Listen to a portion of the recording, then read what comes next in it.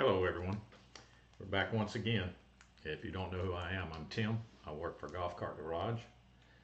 I'm part of the Gearheads on Demand service that we offer, where you can schedule an appointment for me to call you and talk to you about your golf cart related issue. If you've ever owned a golf cart, you're going to have issues. There's going to be issues that come up. It always does, inevitably. Let's see. What else can we talk about here? This is episode 86. We come here twice a week, Tuesdays and Thursdays, and we interact with people live in the chat, answer questions. I go over some regular questions that we get at Golf Cart Garage, and we see if we can help some people out, see if we can save them some money. Anybody watching in the live, feel free to participate. Feel free to ask a question. Feel free to say, "What's up, Tim?" Let's see. Well, let's get started with the regular questions. Question number one. Oh, the garage is open. Is there anything I can do for the bead around my golf cart tire is bad and it won't hold air? I'd like to know my options before buying a replacement. Thank you.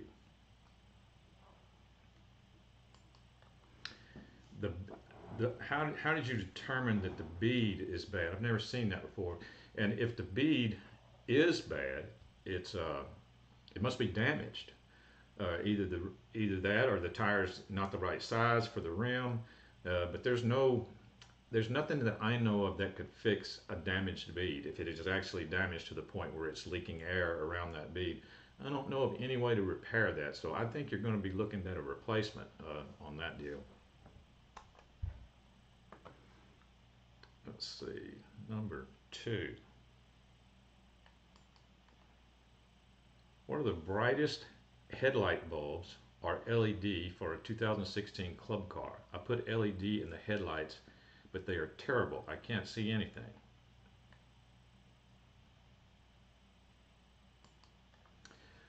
Well, if you put LED headlights in, did you just change the bulbs, or you replaced it with an LED light bar?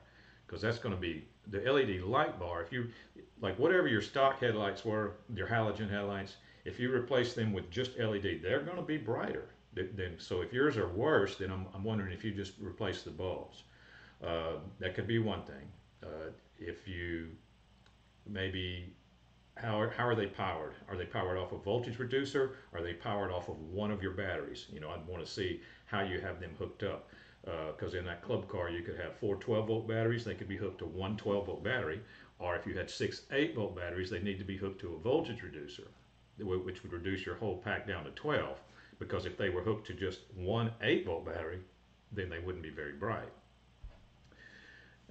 Also, if they're not bright enough, like if you change it and they're not bright enough, I tell you what works really well. I have a Yamaha G1 gas cart, which is 30 something years old, and I put one of those 1-foot LED light bars on it, and that thing is bright. Talk about a clash in technologies. An old 2-stroke golf cart with an LED light bar, but it works great. It's very bright. You can always add one of those. They make even shorter ones than 1 foot. You know, they make even smaller ones. They've got them on the shelf at Walmart, in fact, the lights I'm talking about. So you could look into something like that. Just make sure that it gets hooked to 12 volts, and you'll be fine.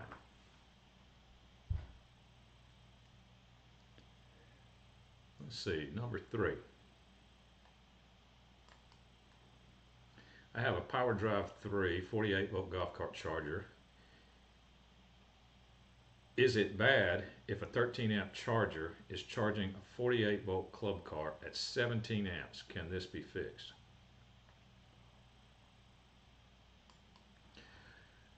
Uh, 48-volt golf cart chargers, club cars, they're generally 13-amp chargers.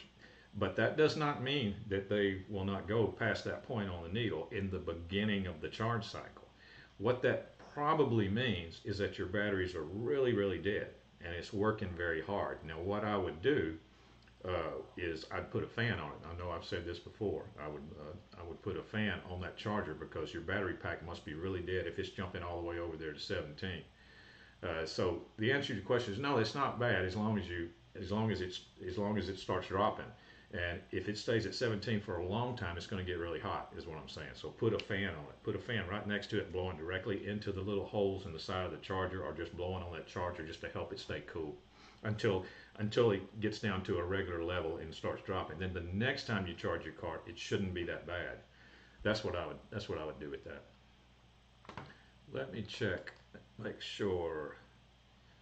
Catherine O'Brien Freeman is in Facebook. What's up, Catherine O'Brien Freeman? I think I know you. Hi from Newport Beach, California. Well, good to have you. Actually, I'm not going to lie, that's my wife. Let's see. Keith, what's up, Keith in YouTube? How's it going, man? Glad to have you here. Let's see here. Keith says, hey, Tim. Well, hey, Keith.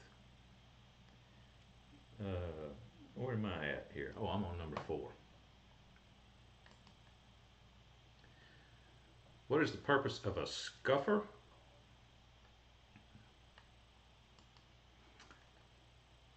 The only thing I can think of that you're talking about is a snubber. That's the closest thing I can think of that you might be talking about. It's not a scuffer, it's a snubber. Is what you're talking about, this round device with it's a round rubber device, and it's got like a pyramid shape in the center of it. Well, what that is that's just a motor mount. It's the front of your motor mount for a gas golf cart, and it allows your motor to be mounted in that rubber section, so it has a little bit of shock absorbing to the motor cradle, and so it won't be metal to metal. Like if you don't have a snubber, you're going to be metal to metal in that area. So you put the snubber on then, and your motor cradle rests in it, and your motor cradle now is bouncing up and down as you hit bumps and everything, but it's bouncing up and down on this rubber thing. So it's a cushioning device between the motor and the frame of the golf cart, and it's on the front of the motor cradle. Let's see here.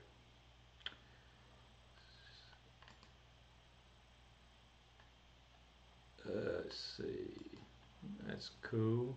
Very cool there. We are on number 5. Question number 5. I'm having issues with charging my Yamaha G22 batteries. Batteries are 3-year-old Trojans. When I tested the charger, and that's an Accusense charger, the volt output was 18 volts. And after the receptacle plug-in, 17 volts. Is this correct, or do I need to purchase a circuit board or a new charger? All battery readings are 12.5, 12.6. Thank you for your assistance and cooperation. All right. Unless you bypass the relay and the charger, you can't test the voltage output of a charger at the charger plug. You got to test at your batteries. So this is what you need to do. You need to take a resting voltage. And what I mean by resting voltage is the voltage of your battery pack while it's just sitting there. No charger plugged in. I want you to take your voltmeter and put your leads on your first battery positive and the last battery negative, and take a resting voltage reading of your battery pack and take note of what it is. It should be around 48 to 50 volts if your batteries are good. Now I want you to plug your charger in and do the same thing. All right, and watch your voltage on your voltmeter and see if it starts slowly rising. If it starts slowly rising, you know that your charger came on. And if it was only putting out 17 volts, then your voltage is not going anywhere, and then you do have a broken charger. So if your voltage does rise when you plug the charger in, then you know it's working, and you know it's putting out more than 48 volts because the voltage is rising. All right, we got Joshua Owen on YouTube. What's up, Joshua Owen? He says, hey Tim, is it normal for an electric golf cart motor to make a soft grinding noise when not engaged or coasting? I have a 4x4 cart. When the front motor is not engaged, it makes a soft noise, silent when it is.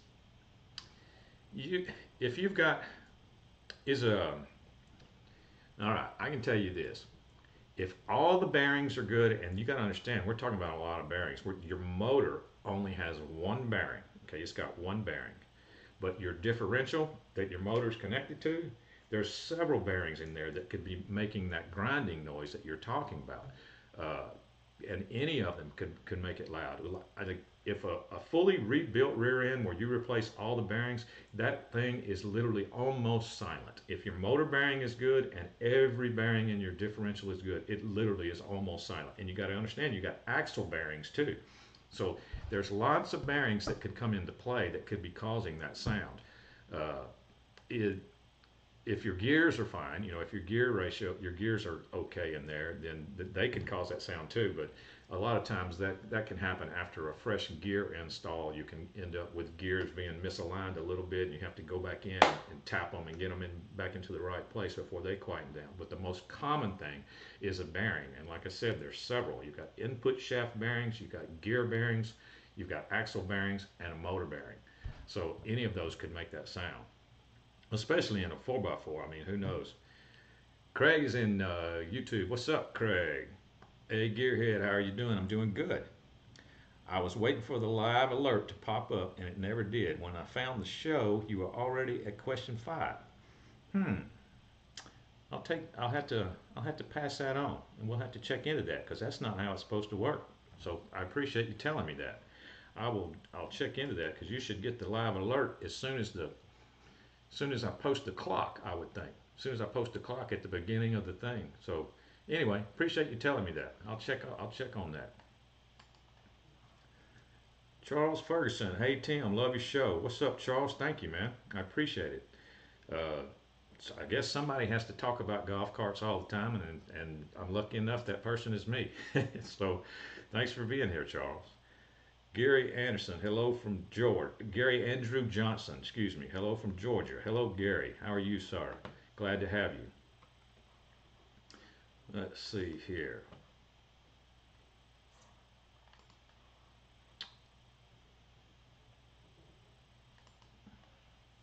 Joshua says he'll check the bearings. Yeah, I tell you what the most common one is, Joshua, is the motor bearing. That's the most common one that can make noise. And it does sound, when a motor bearing goes out, it's literally metal to metal grinding sound that it makes, and it'll make that sound with power on or power off. It'll be consistent. Let's see, number 6 is where we're at. I have an E-Z-GO 1999, and it feels like the clutch is slipping. I have checked the splines, only problem is it's an electric car.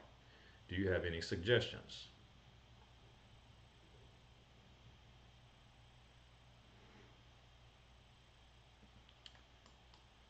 All right, electric car, you said you checked this, you said it feels like the clutch is slipping. So in other words, I'm assuming that you turn the key on, you put it in gear, and you touch the accelerator pedal, and you hear things moving, and the car's not. That's what I'm assuming that you mean by that. Now, and you said you checked the splines. So what splines are you talking about? Because there's 2 different places that there could be movement going on and the car not moving. One of them, the most common one, we'll start with the most common one first. Most common spot is going to be the driver's side, that'd be the left side, the driver's side rear axle hub. It is splined onto the axle. All right, there are splines in there. So take your hubcap off, or whatever you got to take off in order to look at the axle and make sure that axle's not spinning, because if the axle's spinning and the car's not moving, those splines are stripped. Check both sides, both hubs, they're both splined onto the axle. But there's also another spot that has splines. It's your motor coupler that goes into where your motor mounts to the rear end. If your motor coupler gets stripped out, then the motor will spin and it's not going to turn the gears in the rear end. So that's 2 different spline spots. So I'd like to know which splines you were talking about.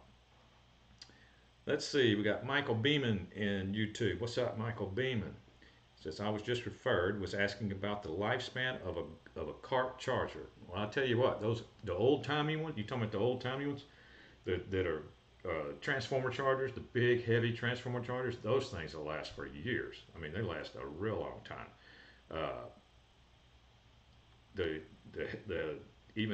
Michael says, I have a 2011 Club Car Precedent, and the charger seems to have stopped working, and the batteries are new and stopped charging about 6 months ago. Okay, 2011 precedent. You got two things there that it could be. It's very common.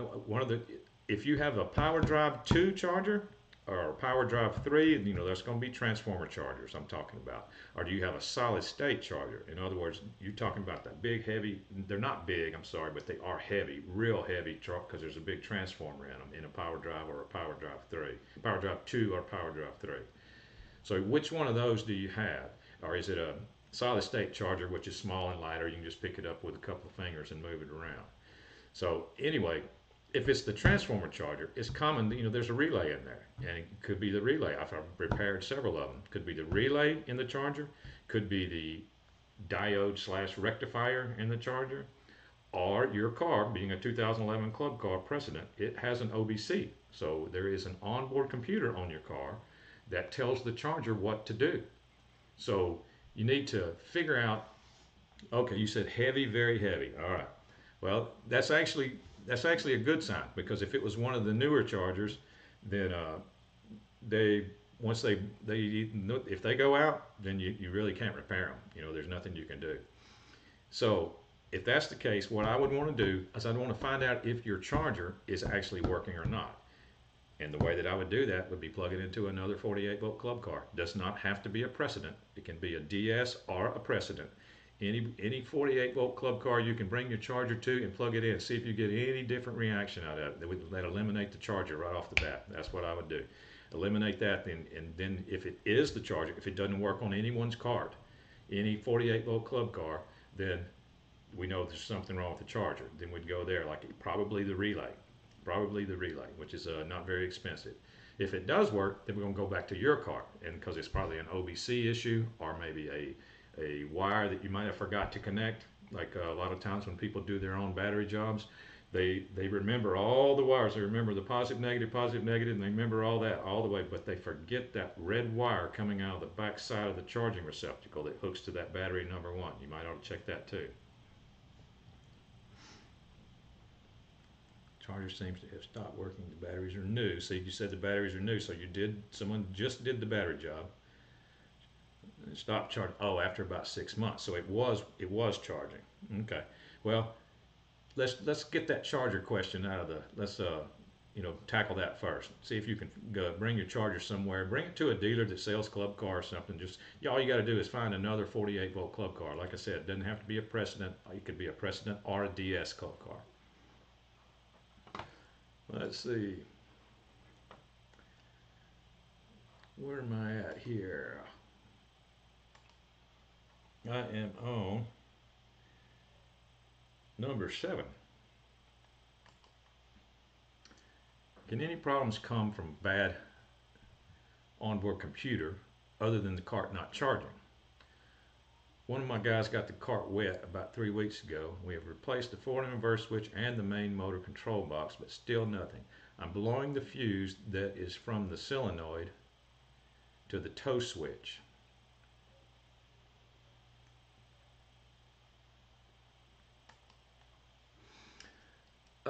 The onboard computer, let's talk about the onboard computer for a second here. The onboard computer, it can actually fail, and in 2 different ways. Okay, one way the onboard computer can fail is that your charger won't come on, because the onboard computer tells your charger what to do. On the 48-volt club car that has the onboard computer is responsible for telling your charger what to do.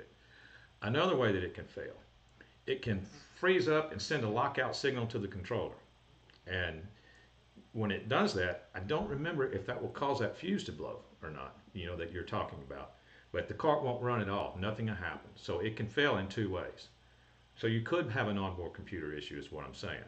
But the fuse blowing, it would be one of 2 possibilities. Your solenoid, did you do any work on your solenoid? And does your solenoid have a diode that goes between the 2 small posts?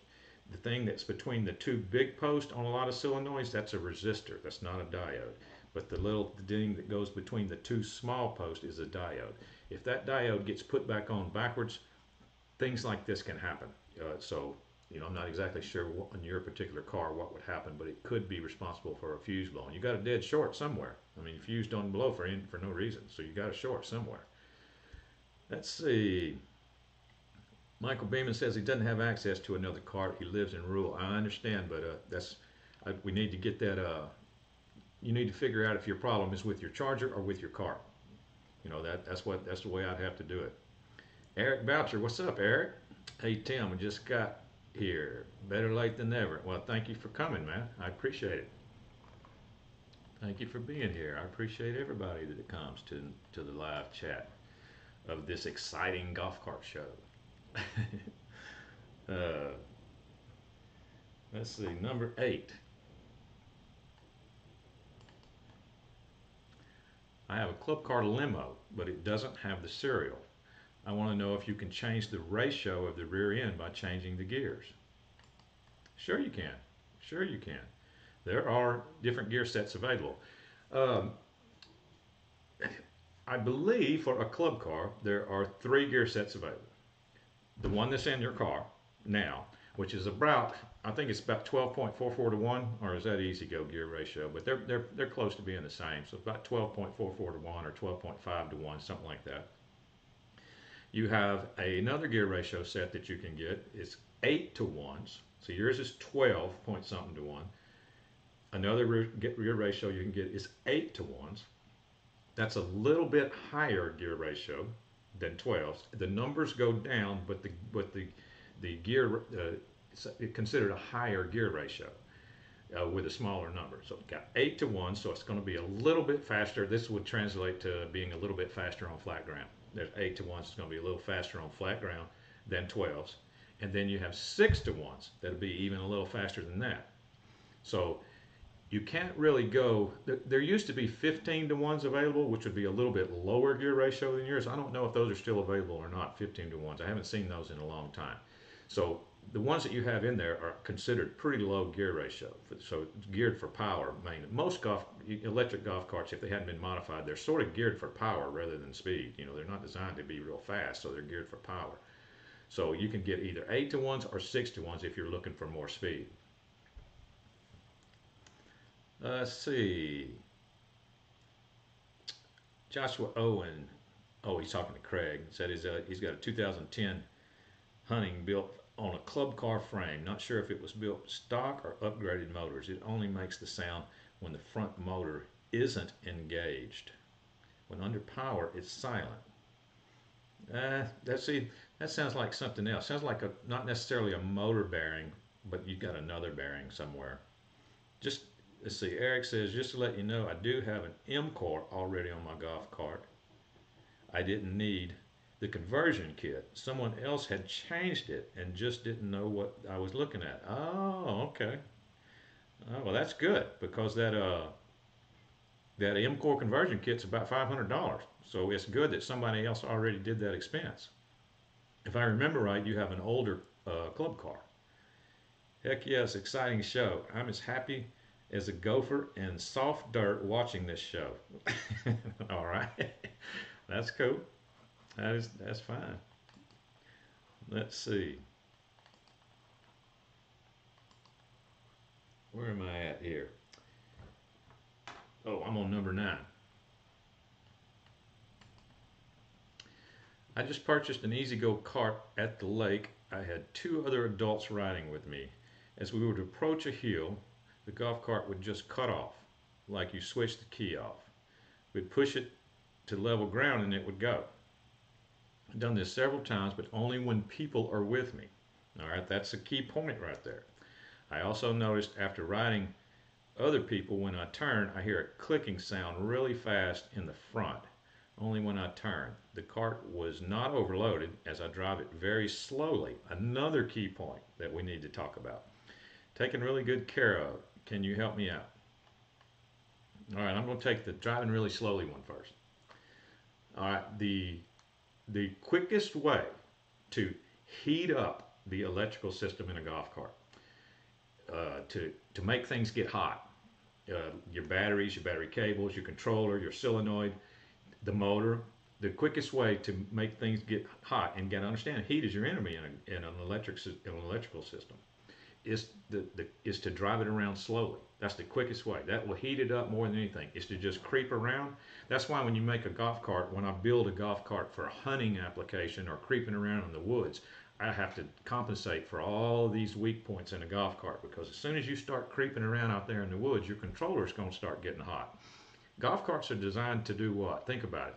Golf carts in their stock form, they're designed to go from point A to point B with two big old men and a bunch of clubs in the back that just get in there and they don't care about that car at all. They get in there and they hit the gas pedal or the accelerator pedal and go wide open from point A to point B. That's what they're designed to do. Wide open. They're designed to go wide open from this point to that point, all over, all day long, and then they get recharged or put gas in it and they do it again the next day.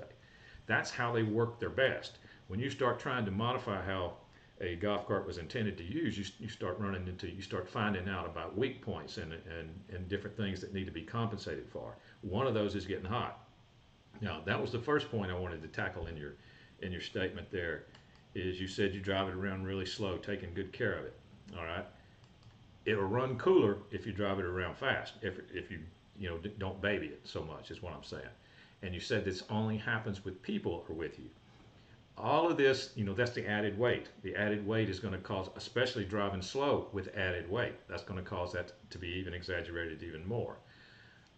In order to test what I'm saying, I would suggest go taking the same route by yourself and go fast and see if it ever fails.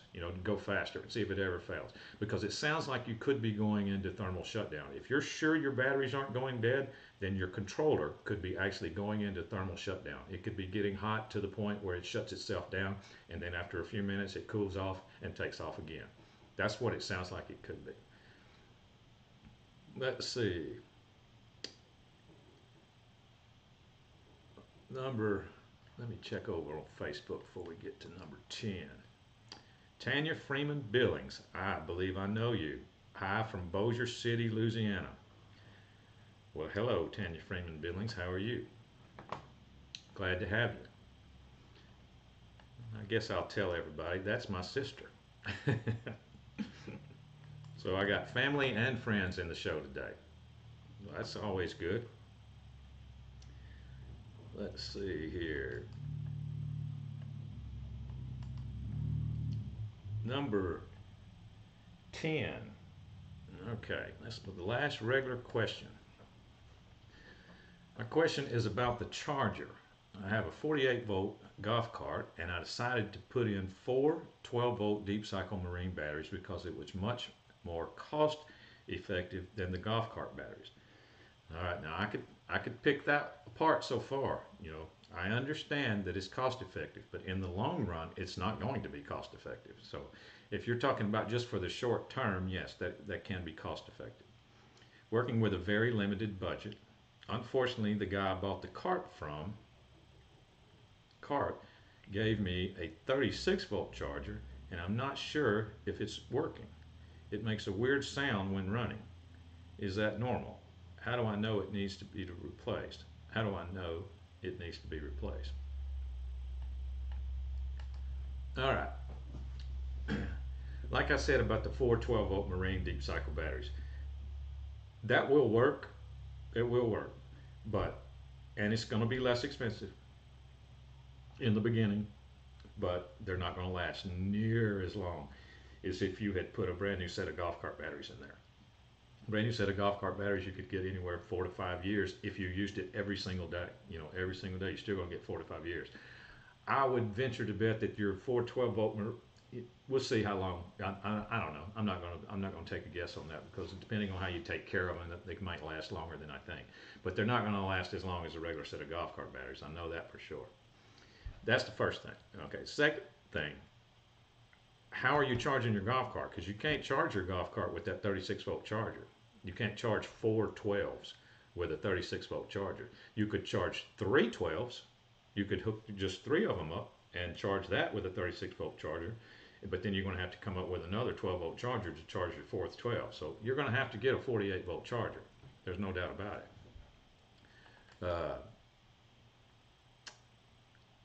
Oh, it says it makes a weird sound when running. Well, if it's a 36-volt charger, it's most likely an old transformer type charger. They can make all kinds of sounds. That transformer will rattle. The plates in the transformer will start rattling over time, and there's all kinds of weird sounds that can come out of it. So, yeah, that I would say, depending on what sound we're talking about, it's probably normal in making a sound. But you just, the bottom line is you're going to have to get a 48-volt charger for that cart to ever run correctly. Let's see here. Look at there. Tim giveaways. Get 5% off any parts you order at golfcartgarage.com using the coupon code TIM7. You put TIM7 in at checkout. That will get you 5% off. This expires on February 10th, 2023. So remember that coupon code. What is it? TIM7. Plug that in at checkout, get 5% off. All right. Looks like that's going to be it for me today. Just checking to make sure. All right, now this is time for this week's tip. This week's tip was covered in this episode where I talked about the checking of the voltage, where it was asking about the voltage output of the charger. You know, it was only 17 volts or something. Well, a lot of people seem to want to check the output voltage of the charger, and a lot of people, I get this question a lot, and they put the voltmeter leads on the end of the charger plug, and they plug it in, and they're not getting anything. Well, it's because the charger's DC activated. What that means is that the charger has to be plugged into the golf cart before it turns on and puts out anything. All right, so the way to check your charger output is like I described earlier, and that's where this week's tip is. To check your charger, to see if your charger is working, take a resting voltage reading off of your batteries without the charger plugged in, then plug the charger in, and then watch your voltmeter. If the volts start rising slowly, your charger's working. That's this week's tip. You just got to watch, see if the volts start rising when the charger is plugged in. All right, let's see. Craig says, thanks. Thank you, Craig. I want to thank everybody that participated in the live chat today. I will be back. We do this twice a week. Tim, Tuesday, Thursdays. Remember that. Remember TIM7 coupon code at checkout. Joshua says, thanks. Have a good one. Thank you, Joshua. I want to thank everybody on Facebook, too, for participating, Facebook and YouTube. I will see everybody on Tuesday. I will be back Tuesday, so the garage is now closed.